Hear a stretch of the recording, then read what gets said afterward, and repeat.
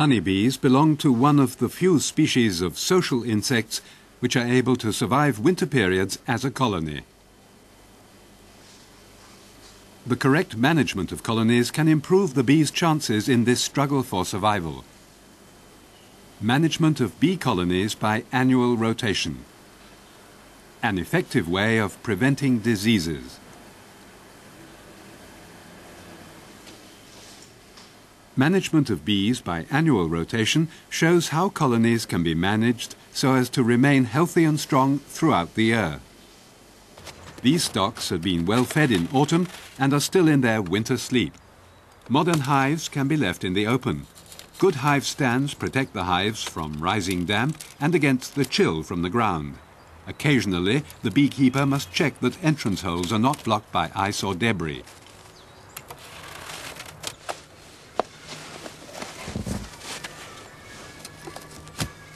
Here we can see an example of the good winter cluster of a healthy, strong colony.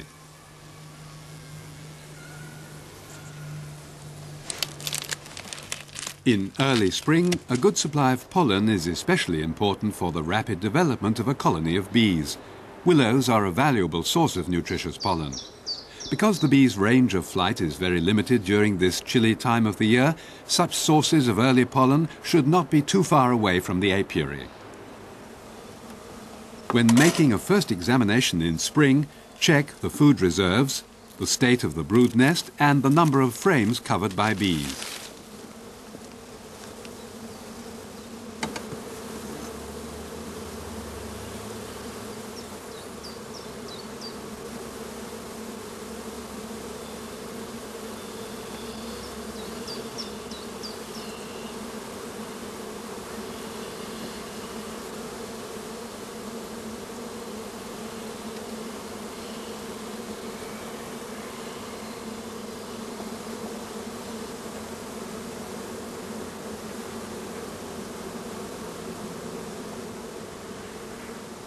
This colony fulfills all our expectations.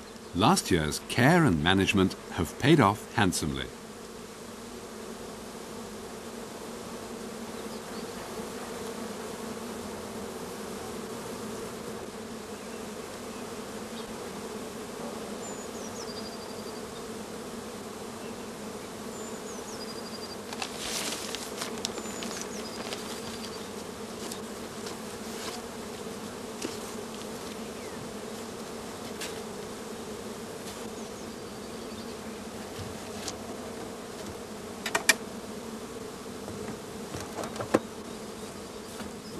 The apiary is situated near some allotment gardens. They give hives a good shelter from cold winds and provide an abundance of nectar and pollen. Here we want to demonstrate a simplified form of spring inspection.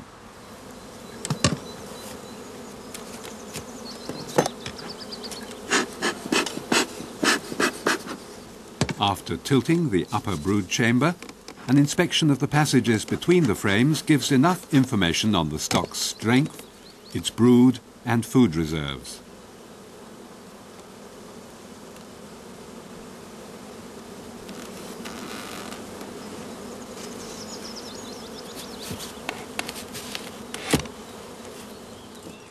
Other excellent sources of pollen and nectar are fruit blossom and dandelions.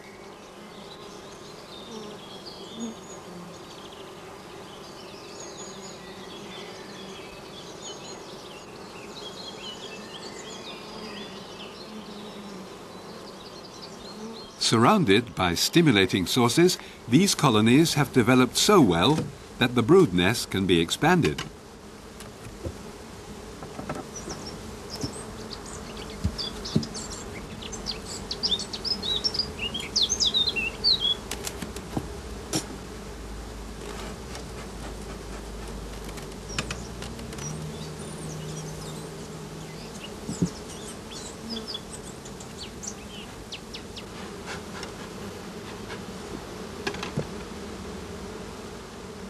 To start with, we remove the wax drawing frame already containing sealed drone brood. The comb in this Varroa bait frame is cut out. It is our first step in the fight against the dreaded mite. Because Varroa prefers to reproduce itself in sealed drone cells, the destruction of drone bait comb enables us to reduce the number of parasites considerably.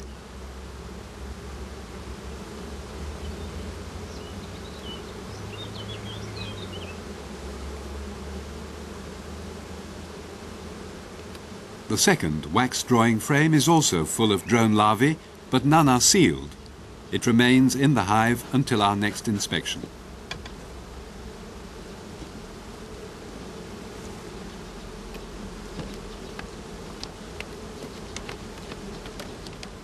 Once more, we are able to assess colony strength as we tip up the upper brood box.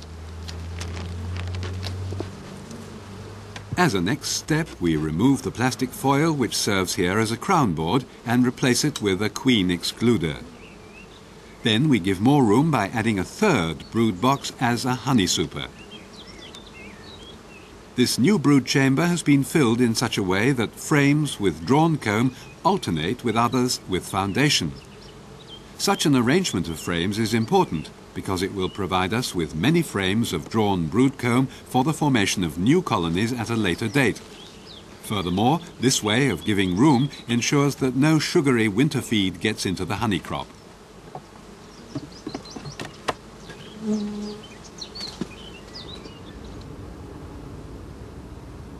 The stock has now 3 stories and is well prepared for the forthcoming nectar flows.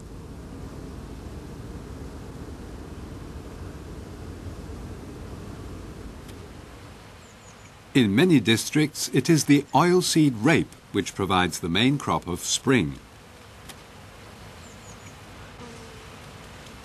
Because of its rich pollen supply, the colonies can soon grow strong, and many show first signs of an inclination to swarm. This is, of course, just the right and natural moment for making increase.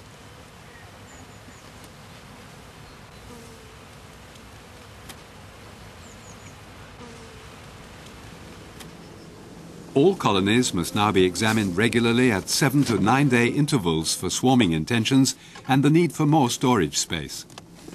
This is best done by tilting the upper brood box when swarm cells can be seen clearly after a quick glance into the gaps between the bottom bars of frames.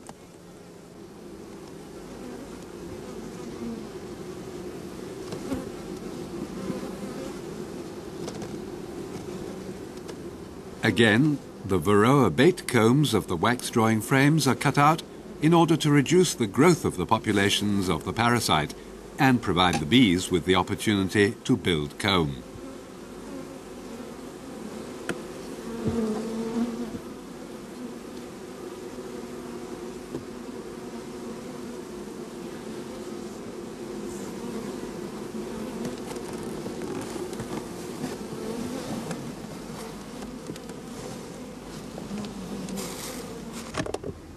Next, we examine the supers.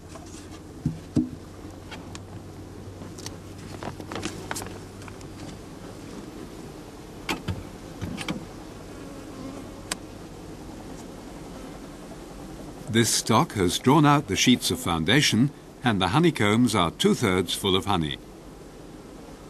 It is obvious that the colony requires more storage space. Burr comb is scraped off the top bars before the stock is given another honey super.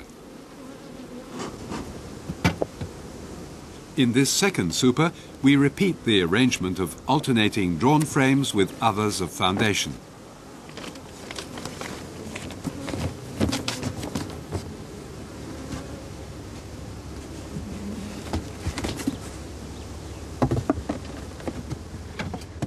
All stocks are dealt with according to their strength and their need for more storage room.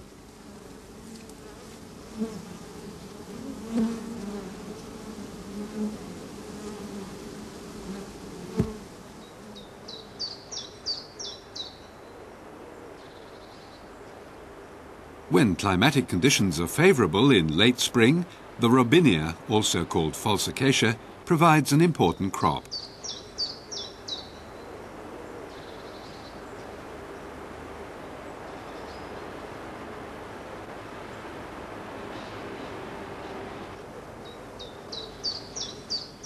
These colonies have been brought back to the home apiary and are ready for the removal of the honey and for shook swarming, one way of making a colony increase. Scales, a swarm box, a funnel and a sprayer are required for this job.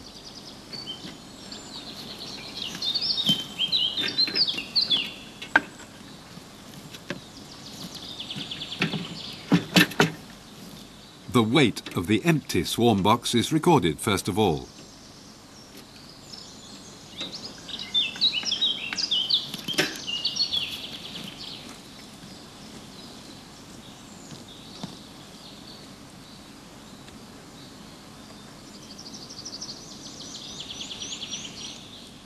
Furthermore, we must have a spare floor, a crown board and an empty hive body at hand to take the frames of honey after all bees have been brushed off.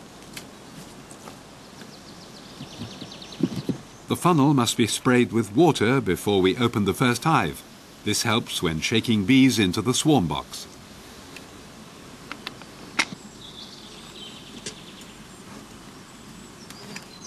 When raising the upper brood box, it is best to puff smoke into the passages between the combs.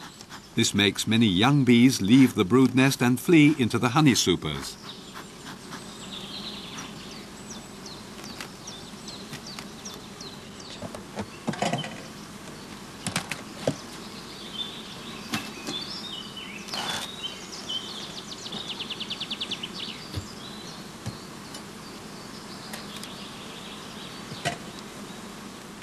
Next, we lift off the supers and set them aside. This prevents young bees returning into the brood nest.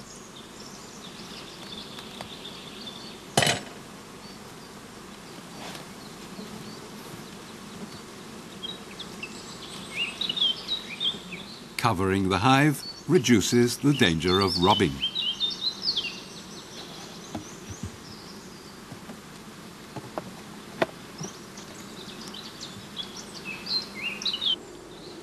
Here, the peak of the colony's development can be seen clearly, and bees and honey must be removed at once in order to avoid swarming.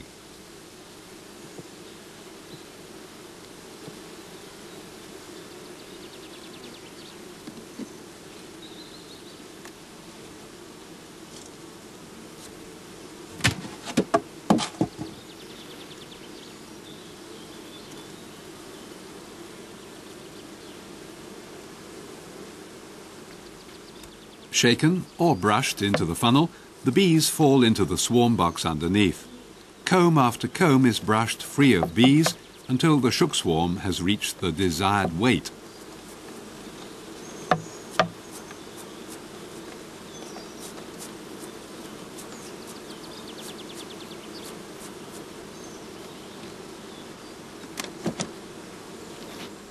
As a rule, it is possible to take one shook swarm from each colony. Should colony strength be insufficient to give us full weight, then it is possible to add more bees from another colony.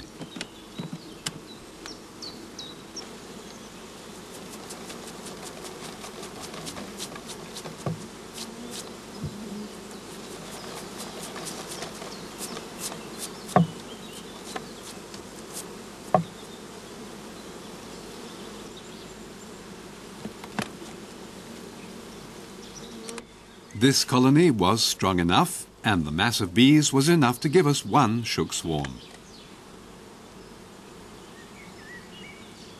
Because the supers contain no frames of brood, this method makes certain that no drones, nor a queen, get into the shook swarm. The presence of drones would cause unnecessary unrest and could lead to overheating and the death of the bees through suffocation. The swarm boxes are covered with wire gauze on two sides in order to provide good ventilation. At this time of the year, the ideal weight of a shook swarm is around 2.5 pounds of bees. After thumping the swarm box firmly on the ground, the funnel is removed and the lid is put in its place. The queenless shook swarm is now taken to an airy, shaded place.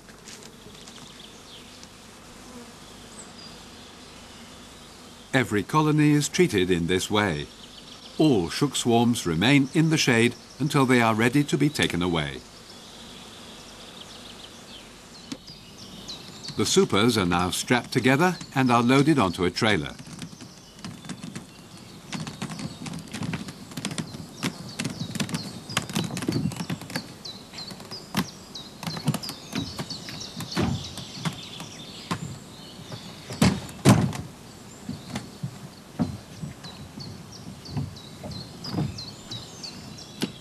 Finally, the swarm boxes with the shaken bees are put on the trailer. It is important that the swarm boxes have adequate ventilation during transport.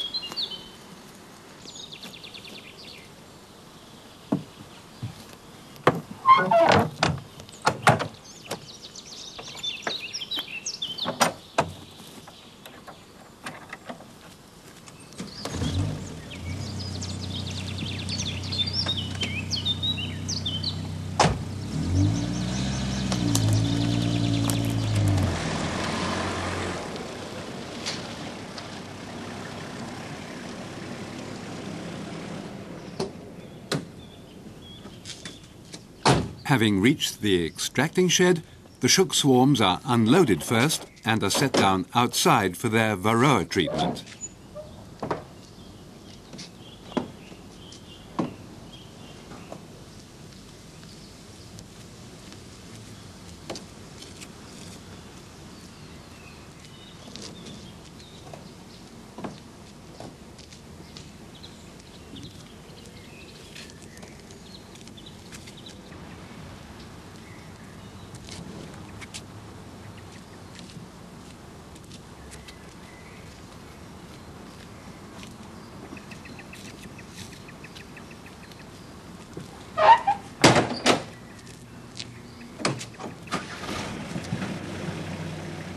The trailer with the honey is driven into the shed for extraction.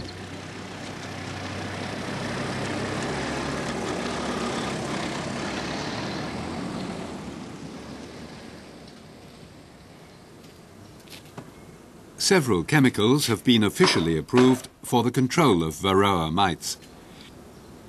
Here we administer a systemically acting remedy. After all shook swarms have been treated, we turn our attention to the catching of the mated queens.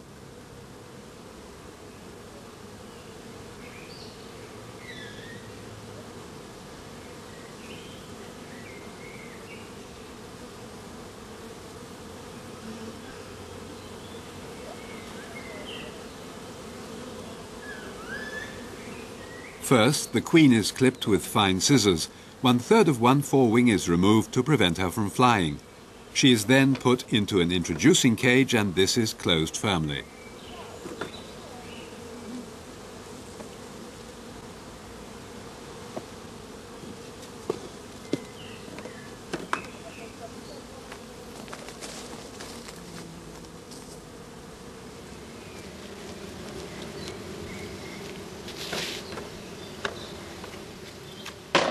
After again thumping the swarm box firmly on the ground, the queen cage is suspended by wire among the bees.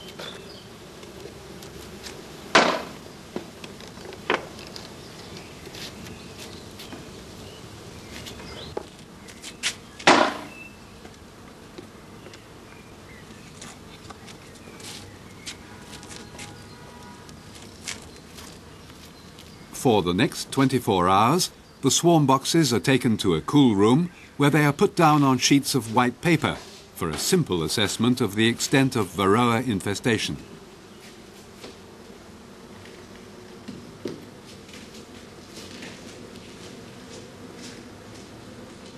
Because shook swarms are artificially created swarms and bees have an empty honey stomach, they must be given some food soon. Here they are fed with goods candy, made from honey and icing sugar, and the room is darkened. Once the shook swarms have been dealt with, we return to the out-apiary and attend to the control of swarming in the parent stocks and the putting on of supers.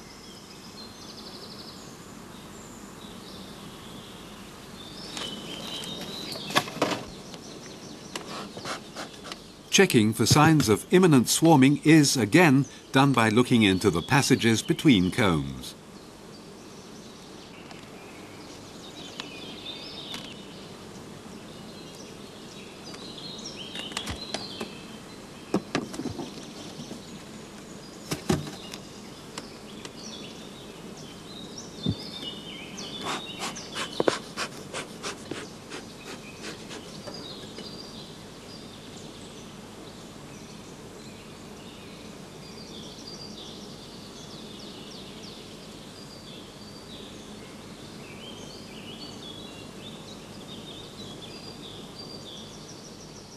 Although a lot of bees of the adult population had been removed, colony strength is still sufficient to take advantage of any expected flows of nectar.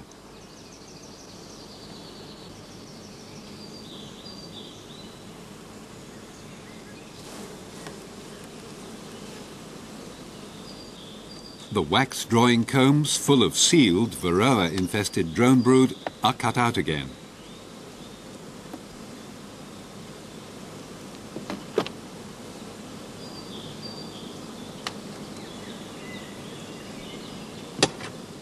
All other colonies are treated in the same way.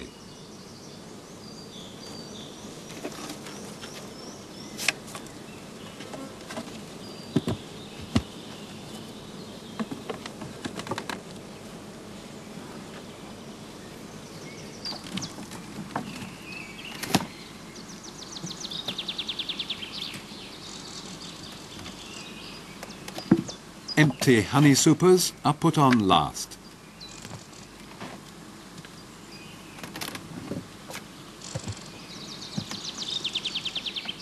At this time of the year, the supers are filled with drawn comb because bees tend to fill drawn cells more readily.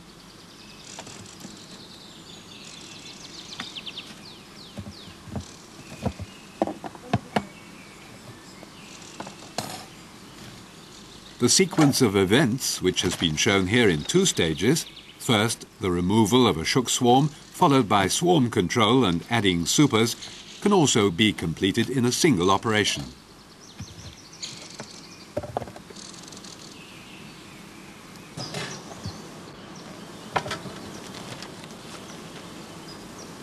After adding supers, the old colonies are ready again for the next crop.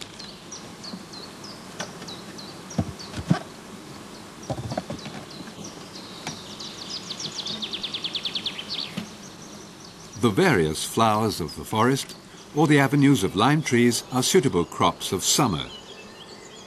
They produce floral and honeydew honeys. Back to treatment of the shook swarms. After a one-day period of confinement, we remove the remnants of the candy from the shook swarms. On the paper underlays, we will find some debris and dead varroa and can evaluate the mite infestation of the shook swarms.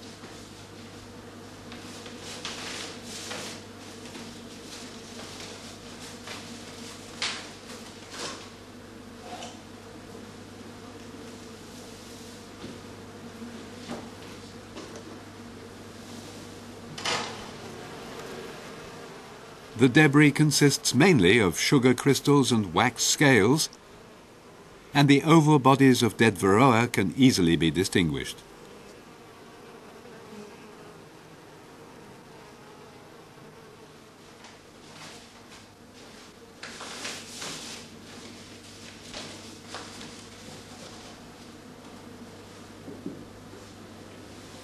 During the period of confinement, the bees have fused into a small colony, and their contented, quiet clustering shows this clearly. The shook swarms will be given new brood boxes. These should contain 1 to 2 combs with sealed honey, as well as frames of drawn comb, which had been removed from the parent stocks. For transport, the entrance holes are plugged with paper.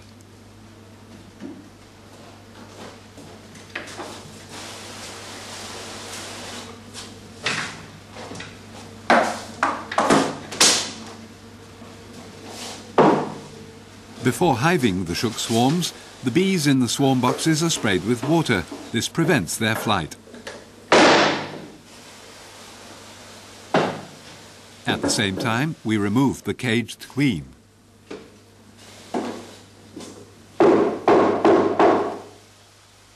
Now we dump the bees into the open space of the deep floorboard in which the front entrance has been closed with wire gauze. An inner floorboard is put on. This is followed by the prepared brood box. The queen cage is suspended between 2 frames, and the plastic foil and the roof are put on last of all.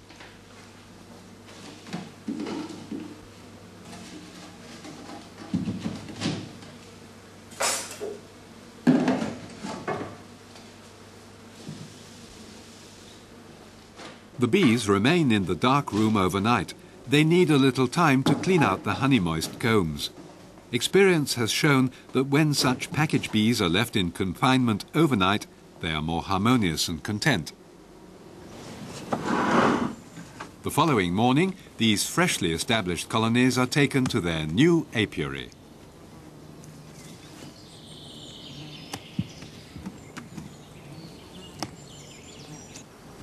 This should have been chosen to assure an ample supply of nectar and pollen for all.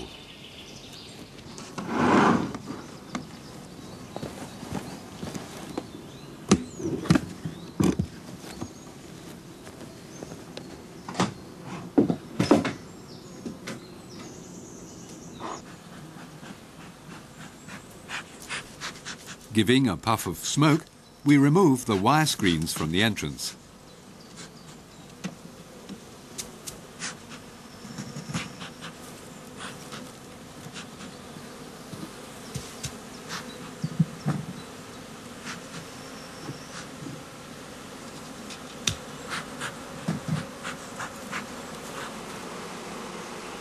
Only the small upper entrance above the deep floor is opened.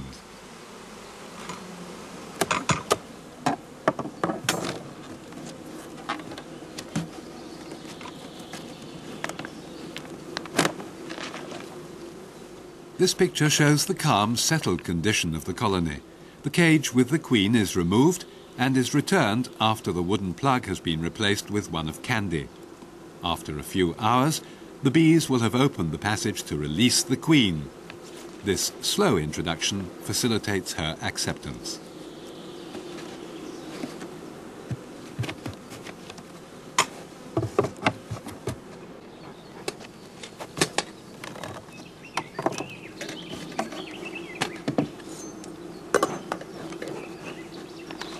After 1 week, it is best to check her acceptance.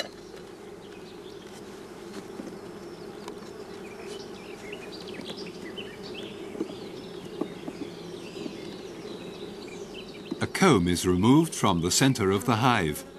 Here the queen has established a good, closely packed brood nest. All is well.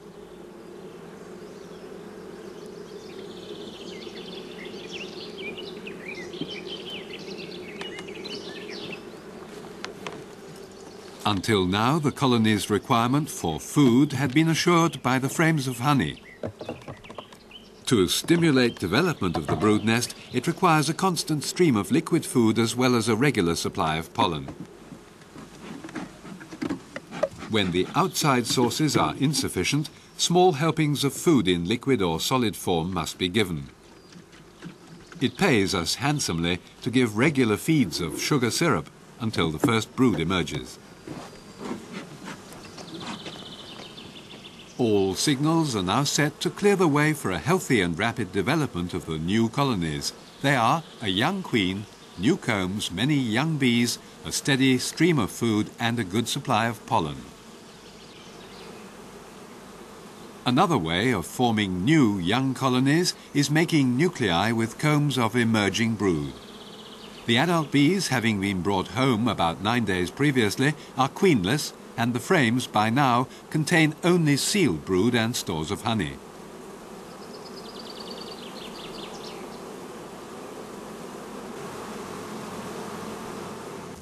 A sufficient number of brood boxes with floors and roofs must be prepared in order to divide the large accumulation of bees and brood into nuclei.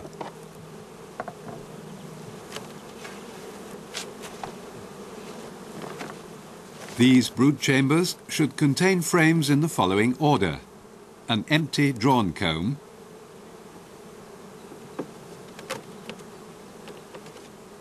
then a pollen comb,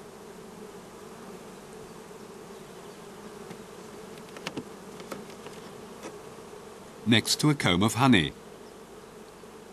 Then we leave a gap to take the brood combs. Beyond the gap there should be 2 more frames of drawn comb and a frame feeder filled with soft candy.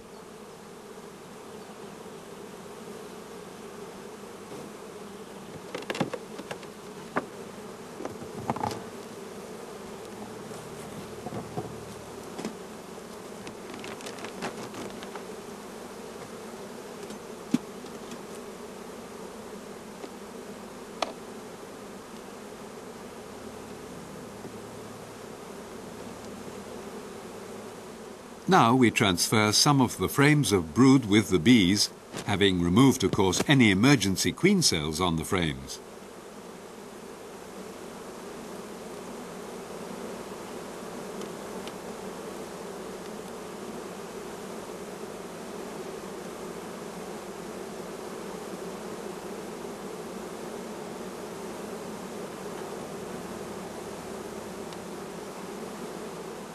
Nuclei are made of different strengths depending on the time of the year, the way we requeen the stocks, and their final utilization.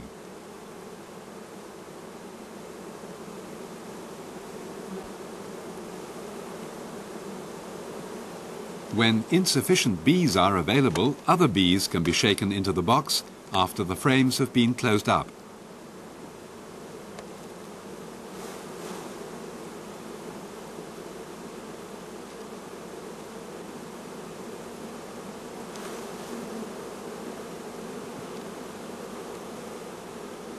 Finally, in this case, the nuclei are given a ripe queen cell each.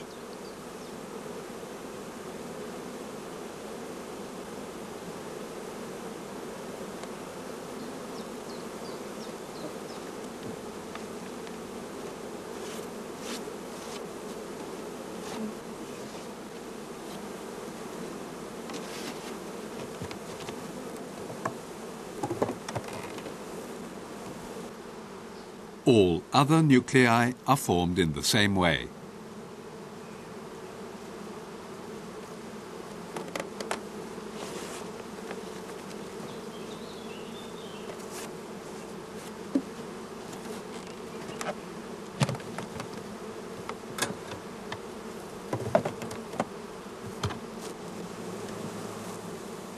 The original collection of bees and brood frames has now shrunk to a small nucleus which also needs a queen.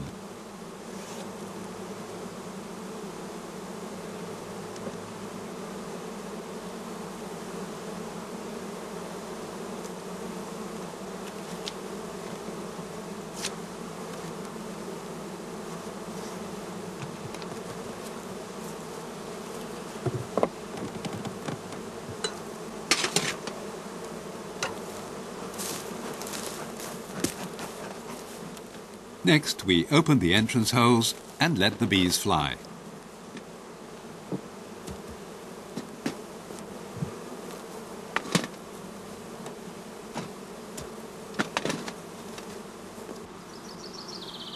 If necessary, these nuclei can be treated with an approved varroacide. Around 4 weeks after their formation, the nuclei can be given more room, and second brood boxes have to be prepared in advance. They should contain 2 bait frames for drone comb, as well as frames of drawn comb removed from honey-producing colonies.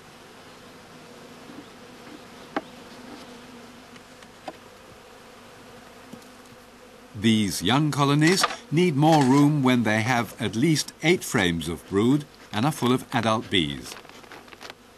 Nuclei which have not reached this strength before the end of July should be left in single brood boxes. Where extra room is needed, 2 frames of sealed brood are removed from the brood nest and transferred into the new upper hive body. This brood should occupy the central space made available by the removal of the 2 Varroa bait frames.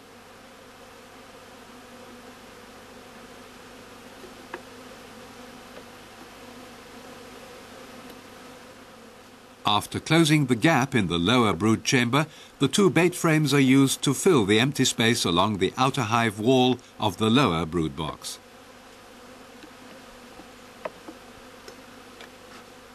Burr comb is removed from the top bars of the frames.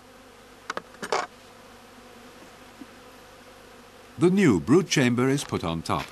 This completes our manipulations on this colony, and we deal with the other stocks in the same way.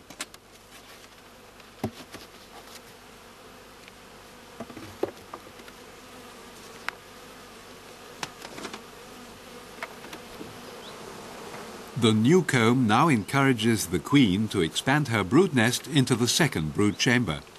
At this time of the year, any extension to the brood nest should be made with drawn frames rather than with foundation. Pollen-clogged combs can also be used. It is possible to judge colony strength and the need for expansion by the number of passages which are packed with bees and by the large patches of brood.